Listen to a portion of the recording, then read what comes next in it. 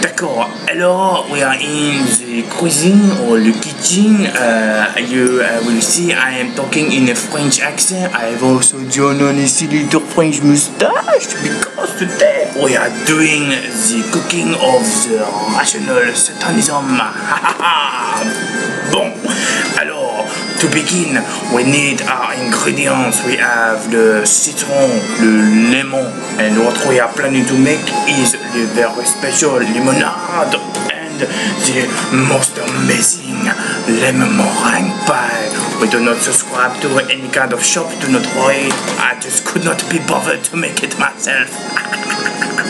D'accord, so as we begin, first of all we need to take le citron, le very bon lemon, and we need to take a big amazing bite out of it to taste whether it is ripe.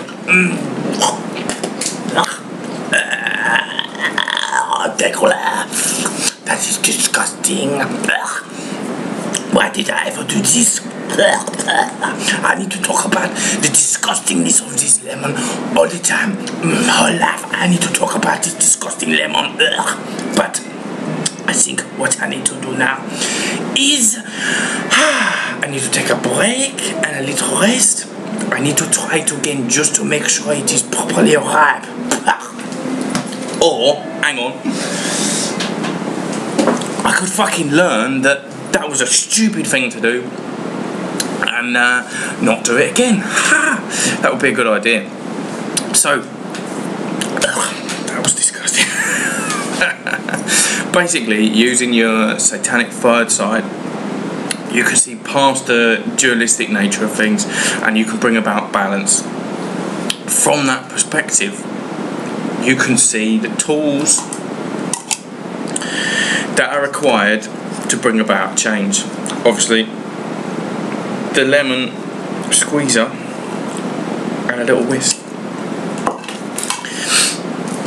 It's easy to blame the past for making the present rubbish, you know, but that's not going to do. That's not going to change anything. What you need to do is you need to learn from your mistakes. Metaphorically, you need to create a recipe book. This just so happens to be mine, with all my life lessons, my lemon recipes, if you will. You know, as rational Satanists, we're not lazy.